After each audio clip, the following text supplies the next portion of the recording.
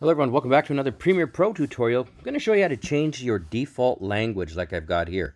For me it's defaults to English, and I'm going to show you how you can change it in about 30 seconds. Here we go. Open up Premiere Pro like I've got here. Now if you're on a Mac, you want to hold down the Command key, the Function key, and F12. You want that. This is what you want to do. If you're on a PC, it's the Control key and F12. When you do that, you open up the console right here. What you want to do now, beside the search bar, just type in language. And when you do that, I typed in L-A-N-G. You'll see here that it says E-N-U-S. So that's English US.